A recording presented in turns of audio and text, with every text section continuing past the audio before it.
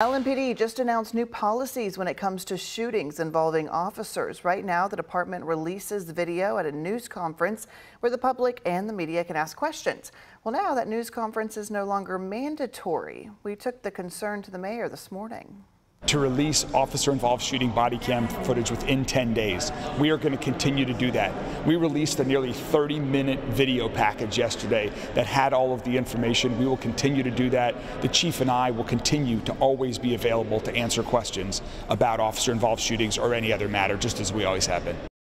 Some other changes: they'll release the identities of the officers within 72 hours, and the chief says they'll be giving an immediate update at the scene of the shooting.